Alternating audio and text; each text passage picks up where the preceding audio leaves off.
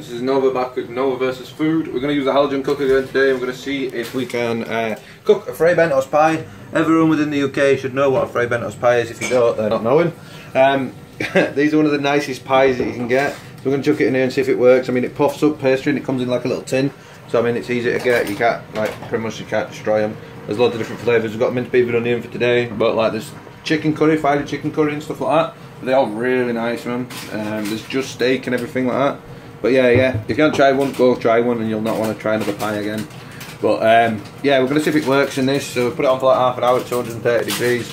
I'm going to come back and check on it again in about half an hour and see what it is. Normally it puffs up completely. The pastry goes about 2 inches above, like that, above the actual casing of the tin.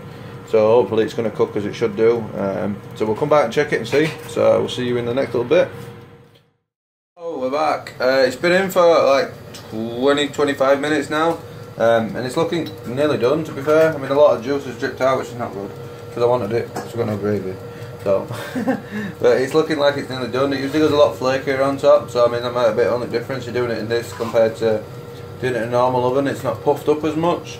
So I'm going to leave it another 5 minutes and just till it's finished, and then well, finish timing what it was meant to be originally, and then we'll see what it actually comes out like, because I think it should be alright. So it's looking nice and I can't wait to eat it. So I will see you in about 5 minutes. I'll pause this video and then just jump it back on when I get back. So I'll see you shortly.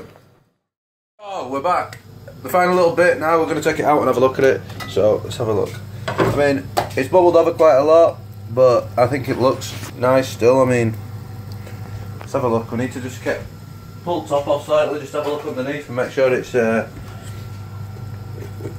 nice puffed up underneath. Let's have a look. I can keep it still.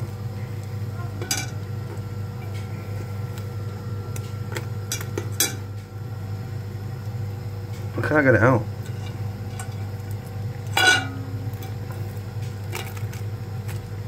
Come on. Yeah, that's right, that's how it should be. That's cooked, so this is a definite yes. You can do a Frey Bentos Pie in the Halogen Cooker. So yeah, this is a thumbs up from NOVAvsFOOD. You can definitely do this in the cooker. So yeah, we will see you in the next one. See you later. By the way guys, Twitter, Facebook and Twitch down below. Don't forget to hit the subscribe button, and I'll catch you in the next video. See you later guys.